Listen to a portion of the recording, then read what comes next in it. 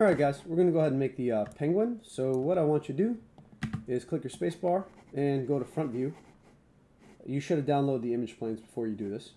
And we're going to go to view, image plane, import image. Should be saved on your desktop. And since I'm in front view here, I'm just going to select front.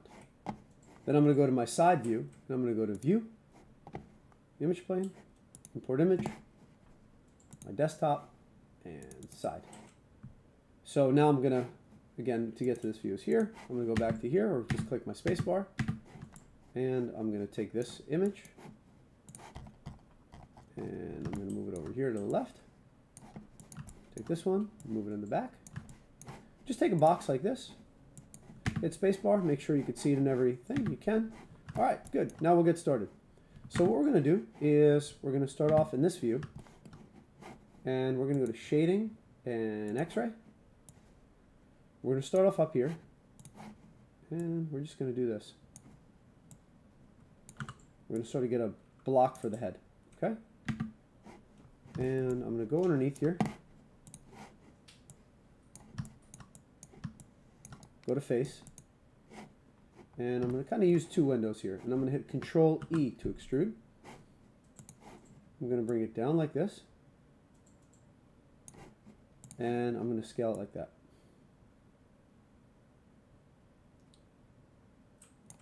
I can look here, it's pretty good. Now I'm going to hit Control E again. I'm going to bring it down. Scale it in a bit. Okay, Control E again. I'm going to bring it down. And I'm going to scale it in a bit like that. Actually, let's do it like that. In the middle. Okay? Alright, so far so good. Here I'm just going to go to Vertex. Just going to kind of bring this over like this. I'm going to insert an edge loop in the middle. There. And I'm going to go to vertex mode, and I'm going to bring that up here. And I'll come in here, and I'll bring this down. Bring this down. And let's insert an edge loop in the middle here. Don't worry if it's not super symmetrical. It's all right. I'm going to bring that up and in. And that looks pretty good. Let's bring that in a bit. So we're just fixing the edges here. And what you can do is you can go to view, or shading rather, and then X-ray. So you can get your tracing accurate.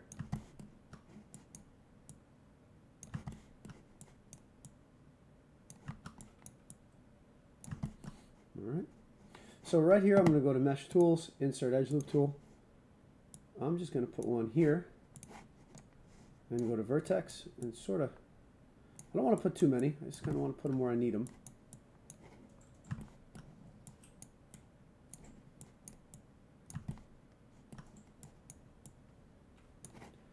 Looks pretty good. Now I'm going to go to my 3D view. And this is a cool trick. Right now it's pretty flat. So I'm going to go here and I'm just going to do this. I'm going to go to this and that. I could actually go to top view if I want. You'll see this top view. And I could just go here and round that out. So this is just rounding out your creature. And then hit spacebar, and you'll notice a pretty nice shape. I want to do one thing first. I'm going to go to Vertex, and let's go to Side View. I'm going to grab this, and I'm going to scale it in like that. A bunch. Then I'm going to come here.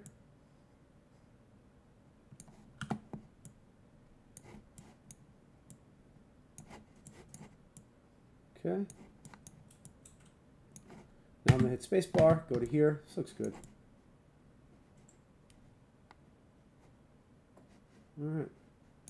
Now check it out. I'm going to hit 3 on my keyboard.